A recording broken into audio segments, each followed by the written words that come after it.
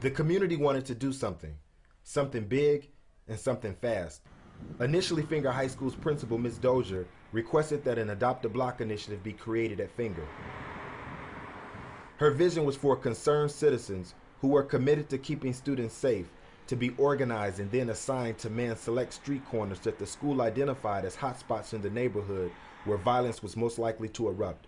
Community members came out in droves to be trained by Chicago Alternative Policing Strategy, also known as CAPS. CAPS also distributed bright yellow and orange city vests to those who completed the training so that volunteers could be uniformed and easily identified by students and community members. Tiawanda Piper, who runs teen programs from Here's Life Inner City out of the Agape Community Center on 111th Street, recommended a program to be spearheaded by Carolyn Elaine, an acclaimed mosaicist and Fenger alum. After hearing about the tragedy in the community due to violence involving students from Fenger, Carolyn Elaine wanted to come back and make a difference. The name of this project is Restoring the Pieces, and the acronym PIECES is for, or it means people inspired, encouraging community empowerment and strength. She proposed to do a community art mosaic project in order to facilitate and initiate the healing process for all community stakeholders. Art has a very innate healing property.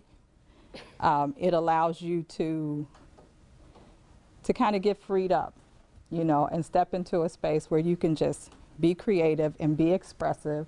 And it's a nonviolent self-expression also, and that's a lot of what's missing too in our schools.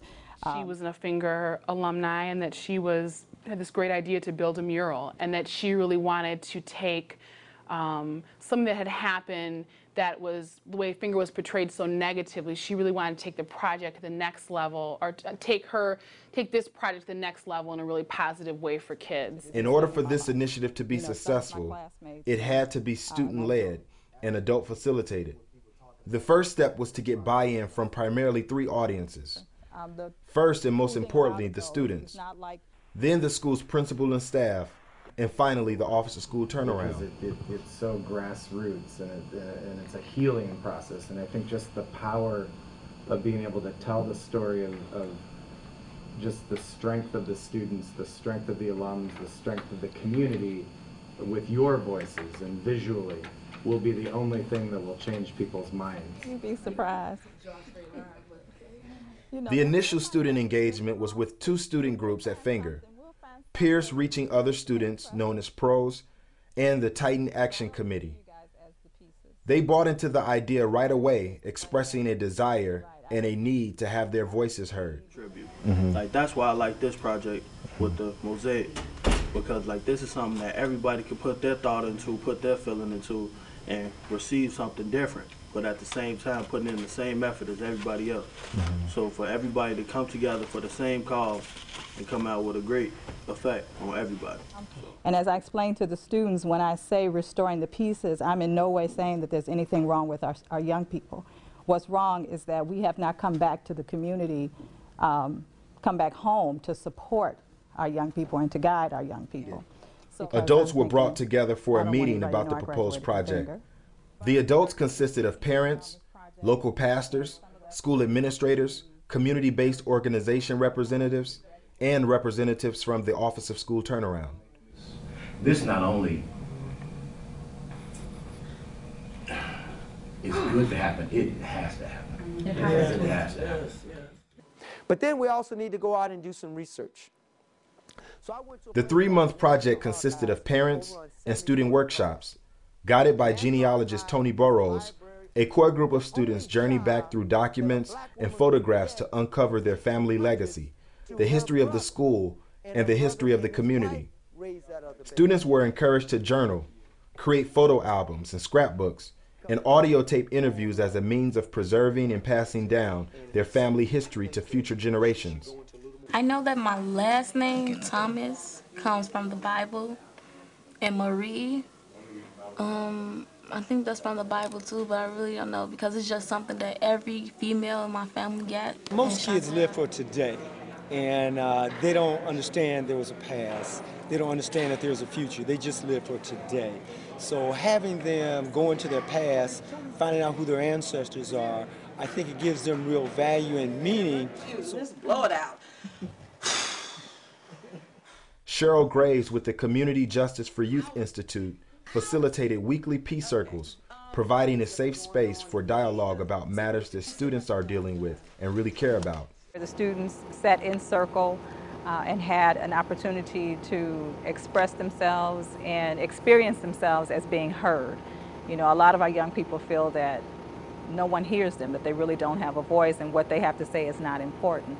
So that process really opened them up and gave them an opportunity to just talk about what had happened, not only this past school year, but just what's happening in the community and in their lives in general. These circles were open to parents and extended family, faculty and volunteers.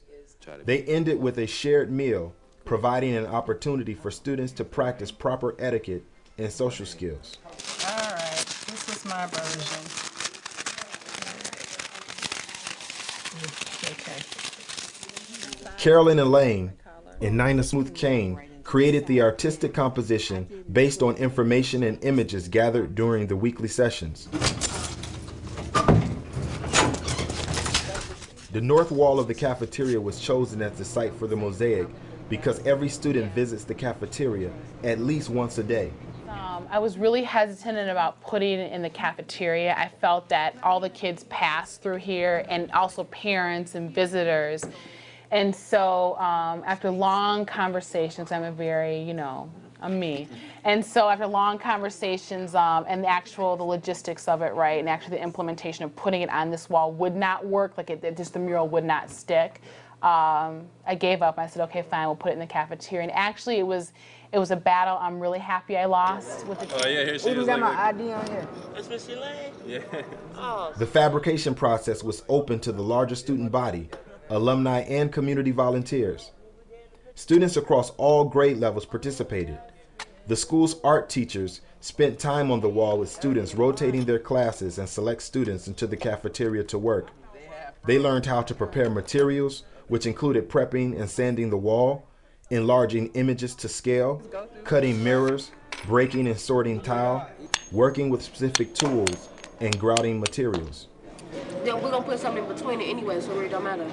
I don't want to be messing up no, It's kind of hard to mess up broken pieces of tile. No, I mean, I don't want all that extra to be like right there. It's cool. okay. It's cool about okay. When she told me about it, I'm like, let me see what you're going to do. Because I didn't think that the students actually had hands-on.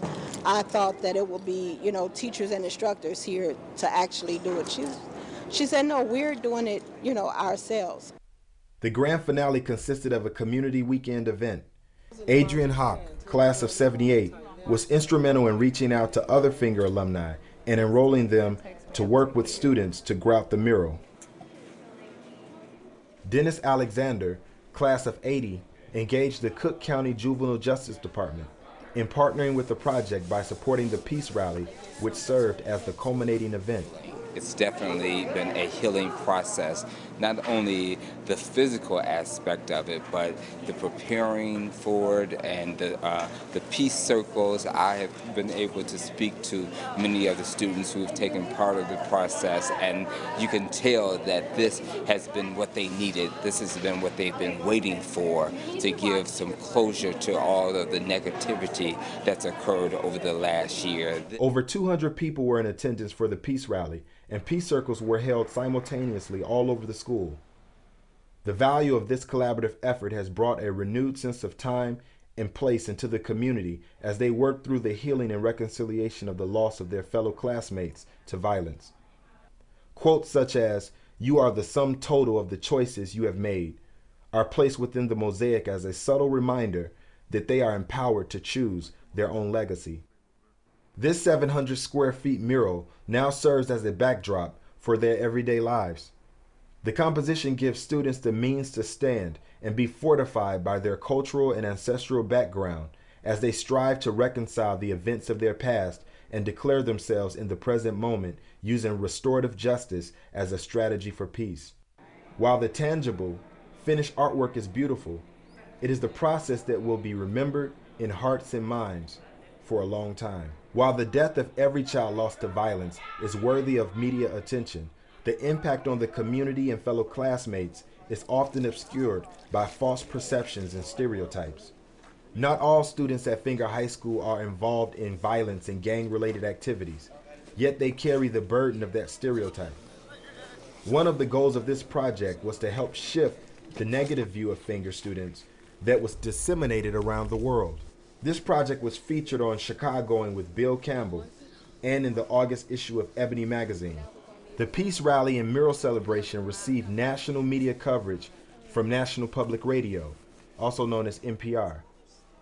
I can only hope that in some small way, we have begun to change the negative view by creating an experience and work of art that honors the memory of Darian Albert and all of the children who have fallen victim to senseless violence, while providing others with an opportunity to see the endless potential of our students. It is so funny to look back at these pictures, girl. But what this project showed was that the students do care. The students do have a heart. The students do want to be given the opportunity to be able to show that. And this project definitely did that. People were judging the school based on what they saw in the media, but they haven't seen the school inside to actually judge us, because it's actually a wonderful school. I feel as if it's a very good school. I think it was absolutely overblown. I mean, the Fenger was, the way the media had portrayed it was one of the reasons why Chicago had lost the Olympics. Absolutely, you know, not true. You cannot blame my students for the reason why we lost the Olympics. I think they were portrayed in a very negative light.